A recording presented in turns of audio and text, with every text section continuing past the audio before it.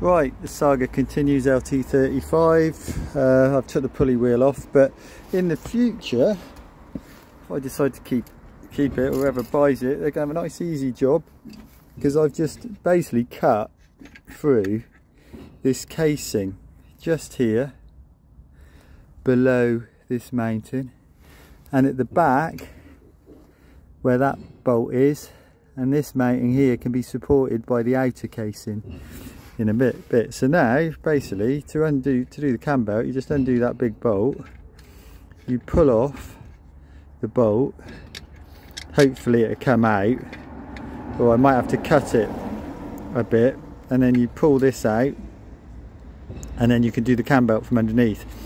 So I've just got to double check now if the cam belt, if the pulley will fit, and then take it from there.